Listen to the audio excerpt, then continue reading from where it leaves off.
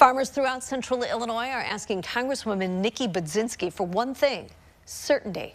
She sat down with her Agriculture Advisory Council to talk about the upcoming farm bill. The current one will expire in September. Farmers say they would prefer to have something on the table now so they can better prepare for the future. Budzinski says this farm bill is crucial not only to families, but to the country. I think we have to be able to invest in agricultural research and maintain our competitive edge for our family farmers. That's why I'm optimistic it's going to get done.